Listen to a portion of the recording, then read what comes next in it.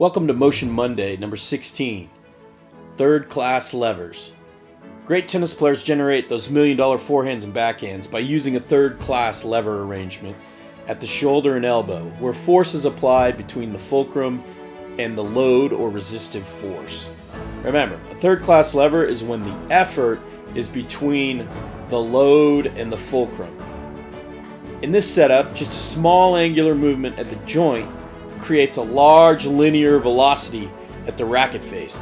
This means when you swing forward on a forehand, the racket's face travels with substantial forward velocity vector toward the ball's incoming direction, enabling a big-time collision that smokes the ball back towards your opponent. However, these benefits come with drawbacks.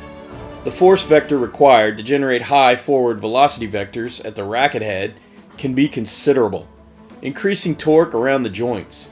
Misalignment of the force vector or excessive acceleration vectors can stress the shoulder and elbow, risking fatigue or injury.